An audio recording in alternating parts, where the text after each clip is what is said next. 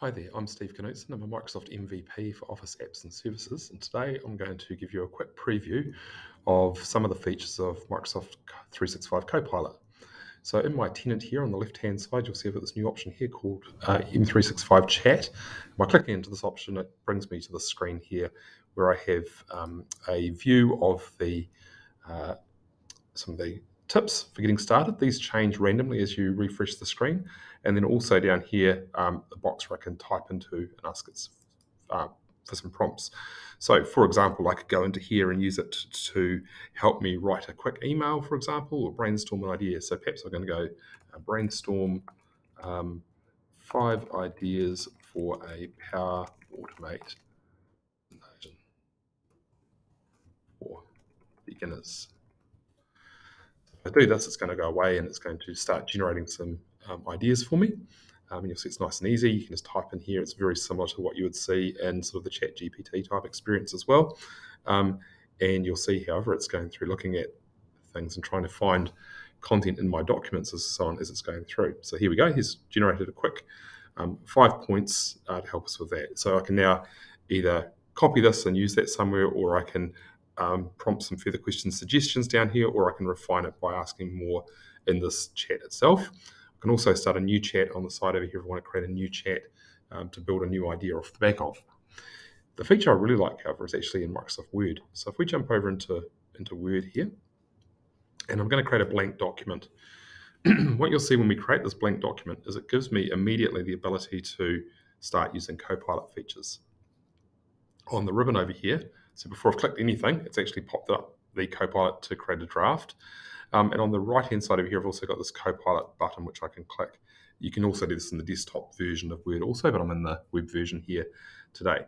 So first thing you can do is you can actually reference some of your existing content. So if I click into my reference content option here, it'll let me pick some content. I've got a few sample documents that I've created, so I'm just going to go and browse my sample documents that are sitting in my OneDrive in here.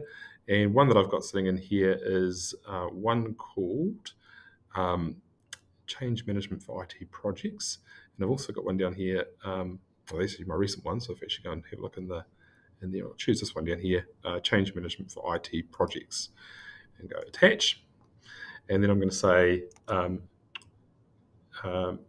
create an executive summary and generate. And what it's going to do is going to read that document and it's going to generate an executive summary from the document which I've just told it to use as a reference. Now, while it's doing this, one of the things that I found quite useful is the ability to then go away and take an existing document, such as perhaps a white paper that you've got and you want to load that document in and then produce just a summary page that you can send out to the people that you're wanting to share that white paper with. So you'll see it's quite quickly produced just an executive summary here, far quicker than I could write it, and also perhaps I haven't read that document for a while. Perhaps it's a white paper that I wrote two years ago and I'm wanting to send it out because it's relevant to someone. I want to just give them a quick summary of what's in there. She's generating a lot. Perhaps I should have been more specific about how short I wanted this and asked it perhaps to do just a one-pager. But you'll see it's generated the document here for me, and it's quite good. Just over one page there. What I can also do is I could ask it to do something more, summarizing that content more. On the right-hand side here, however, I've also got this Copilot button here, and I can do things like, is there a call for action? A call to action on that document, so it's going to read the document and check and see, is there a call to action in here? And the answer is probably no, but it's looking through the document to find out if there is one. If there isn't, perhaps we should add one. Maybe this is a sales document that needs to go out, and we want him to say, if you like what you see here, please do the following to engage with us further. And so according to the document, there is no explicit call to action, so that's just shown on the right over here. And so it's got also added in reference links down here to reference to things, which is quite handy. So that's really cool. But one of the features in Word, of course, is the document needs to be a Word document. So if we go back over to our M365 chat here, we can do something else.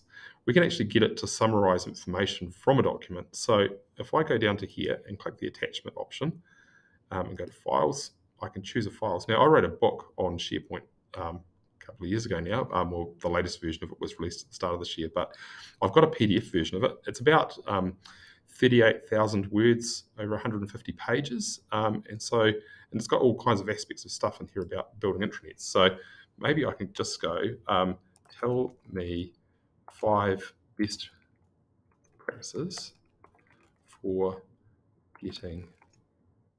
creating and engaging intranet. So it's going to use my book as a reference, and it's going to bring me back. You'll see it's saying here it's combing through the PDF file, and it's looking for 5 best practices. And now it's going to, it'll generate me a result. So the really cool thing about this is that it means that you can reuse sort of your intellectual property that you've developed previously in new ways. It creates references in there, so you can reference to which section of the PDF file you need, but it unlocks that stuff. And I guess the key point is that perhaps you wrote this a while ago, like I did, and you can't remember exactly what it was that you put in there, and you go, I know there's good stuff in here, I'm just don't want to spend the time trying to find it. It can do that for you. So it's just generated this list here of 5 best practices. I think that's particularly great. I can reuse the intellectual property that I've already got. This could be buried in contract documents. It could be buried in your marketing material. It could be something that you've got, like a large resource of some sort in a file. Super handy, really quick, and it generates a pretty good job. So that's just a couple of examples of some things you can do. But one final thing I'll show, actually, which I really also like in here, is the ability to summarize website content. So you can also go, if I go back over to here, I'm just going to open a new tab, and you'll see it's got a bunch of other capabilities in here. So catch up on messages, so you can go and summarize content from Teams, get calendar information about the next person in the meeting you're meeting with next. Brainstorming, like I showed here, generate some ideas and taglines, summarize an email. Okay, so now I've got my document here that I've created. I can ask it another question. Create a summary email paragraph. Take this summary here, generate the summary, which can go into an email with the attachment, and I can send it off. Now you'll see when you do this, it's a little bit, the language is a little bit formal. You can change this, of course, but you'll see it's starting to pull things together. Here it's saying, still working on it. I think that'll be the new Microsoft t-shirt, or maybe it's almost there. Here we go. So, dear all, and it's just generated a summary paragraph here, which I can paste into an email link. It's got hyper references down the bottom down here, so I can quickly share that with someone else in the organization, and they can get the summary of the summary in this case. So hopefully that's been quite interesting and useful for you to see. I'll do lots more playing with this over the next wee while. I've only had it for a couple of days, so just getting my head around it myself. But if you've enjoyed this, please share the video. Thank you.